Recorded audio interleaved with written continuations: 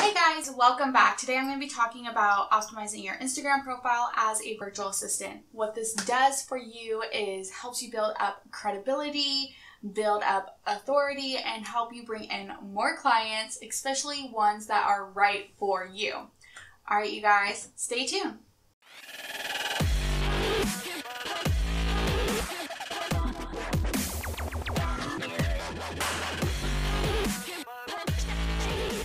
Alright guys, so we are going to dive into your bio area and we're going to talk about some of the features you should be using for your business.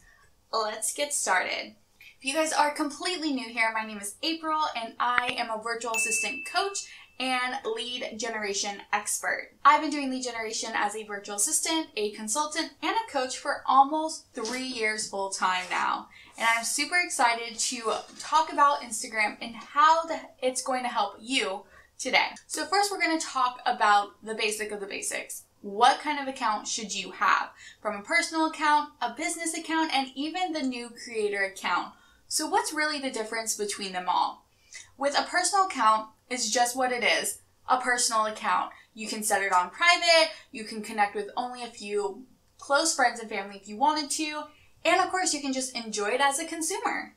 A business account, you can connect it with your Facebook business page because in case you guys didn't know, Facebook and Instagram are owned together under Facebook's umbrella.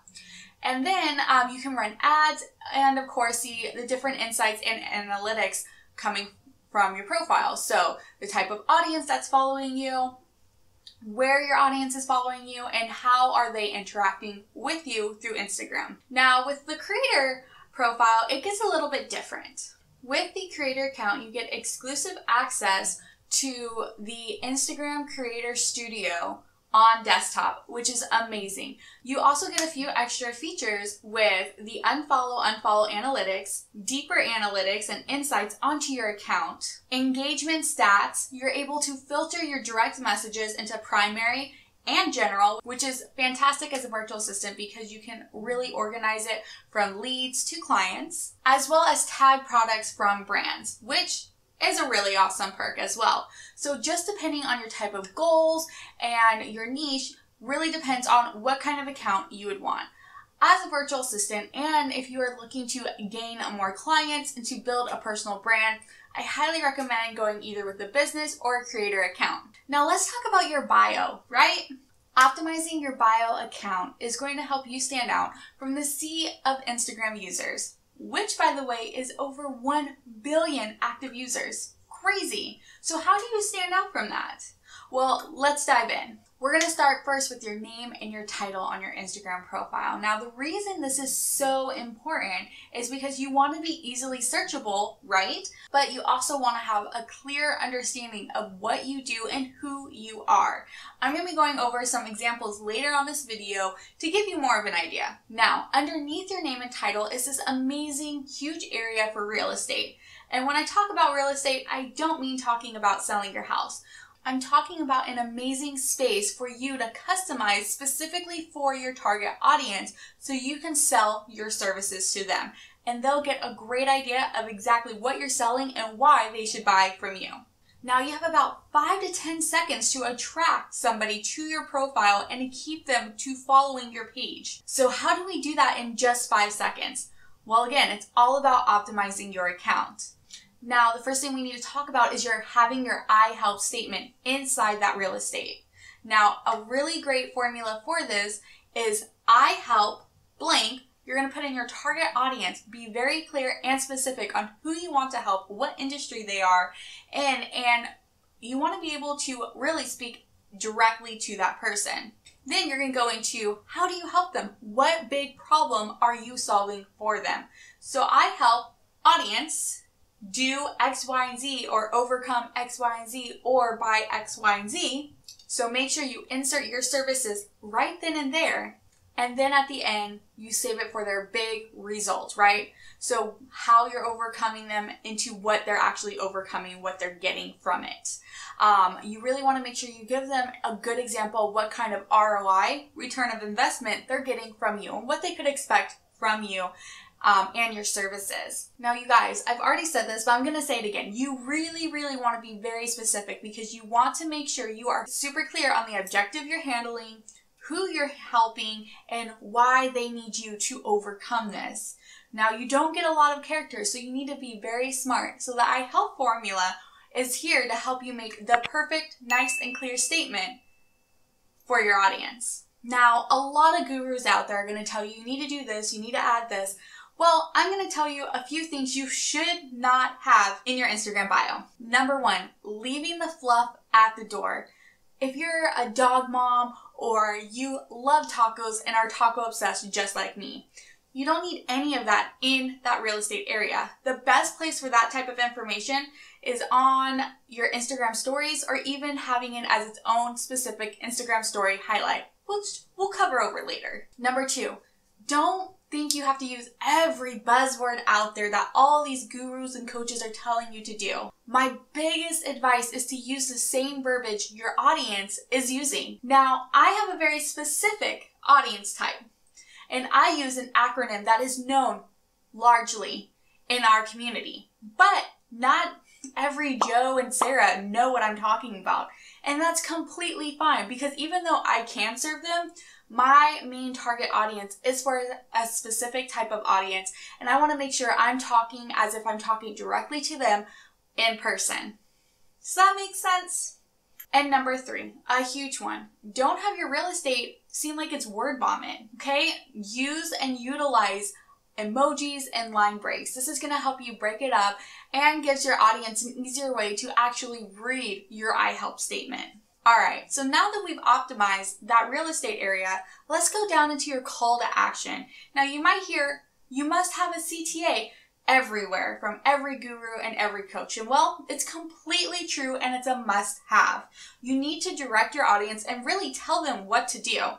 Now, if you're selling something, tell them how to get it.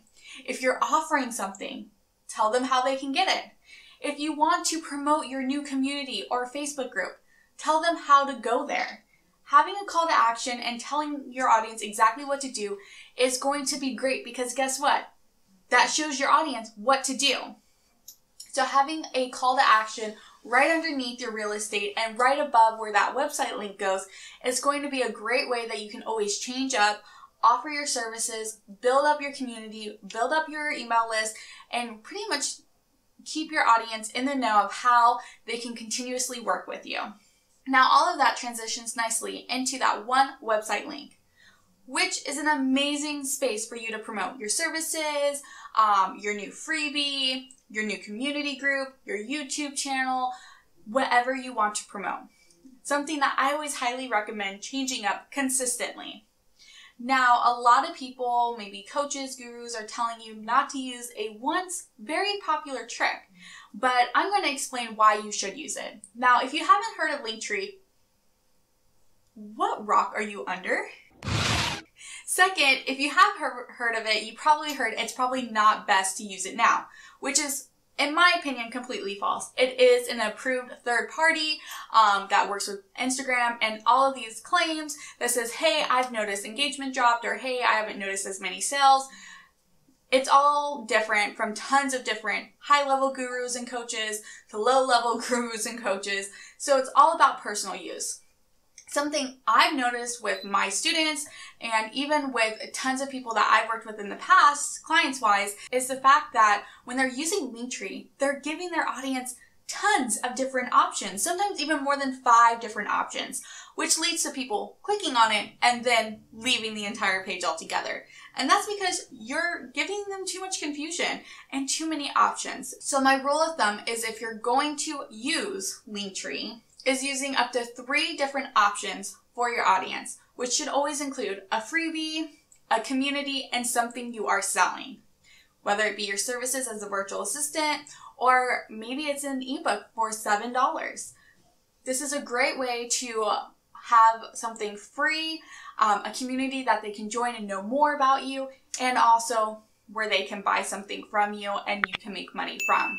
Now, if you're going into a huge sale, like you're doing a promotion or you are really pushing a specific service, what I do recommend is just doing a direct link to that specific service. your call to action and your link should be constantly changed up monthly, sometimes even weekly. Don't worry about constantly changing it up. It's great for your audience to always go back to your main profile and to read your bio and really re-understand exactly how you're there to serve them. So there's no questions about it in the future. Now we're at the last bit, your Instagram highlights. Now this is a huge opportunity for every single business owner out there and virtual assistant.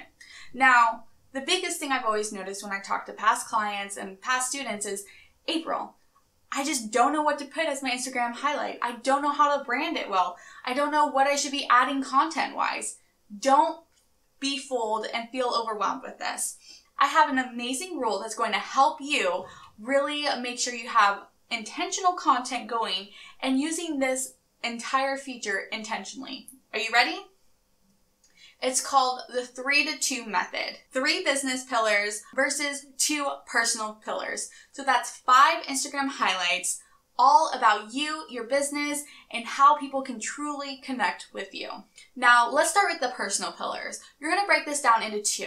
Now, remember when I said if you're a dog mom or if you're just like me and you're super taco obsessed, those are 2 great pillars to have as Instagram highlights. You want to think, what makes you different? What makes you different from anyone else who's doing what you're doing? And why does your audience attract to you? For me specifically, I'm a military spouse and I'm a mom. Now those are 2 great pillars if I wanted to break it down, or because a lot of my clients are also moms, break it down into 1 pillar. I'm also super taco obsessed, and that can be another pillar as well. When you're starting out, I recommend connecting to 2 big pillars where your audience really gets to know you. It's something that you can always have content on, right? Because you're always doing it. It's something that's very natural to you, you're surrounded by. And it's going to be very personal to your audience where they start seeing this kind of content and are like, yes, I know exactly who that person is. It's a great client psychology trick to stay in the back of your client's head and always have them thinking about you. So if they're walking around and they see a dog, they'll think about you. Or if they're by a taco stand, they're going to be like, oh my God, April loves tacos. And they're always thinking about you. Then we're going to go into your business pillars.